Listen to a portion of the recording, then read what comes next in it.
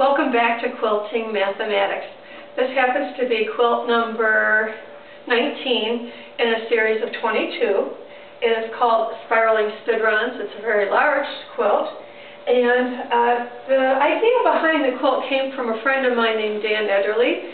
Erdely is a Hungarian industrial designer. In the early 70s, he was doing some work with hexagons.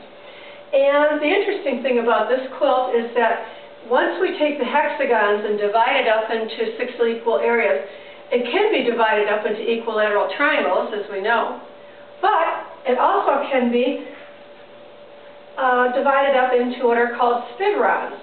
And the spidrons all fit together nicely, 6 of them, to cover the entire hexagon. This happens to be a sample of what a spidron looks like.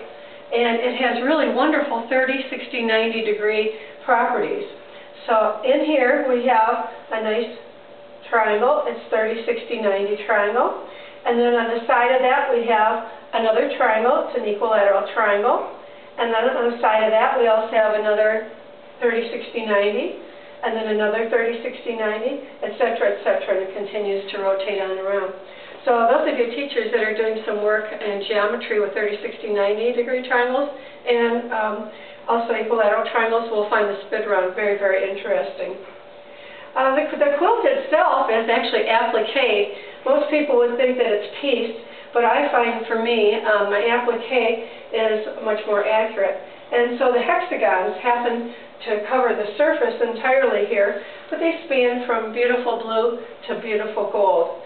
In accenting here, we have all the different spidrons spiraling on around to make a beautiful, beautiful pattern. I hope that you've enjoyed this tour of this particular quilt, and I encourage you to do some spidrons in your classroom, have some fun with them, and welcome you back to our next quilt in the series. Have a great day.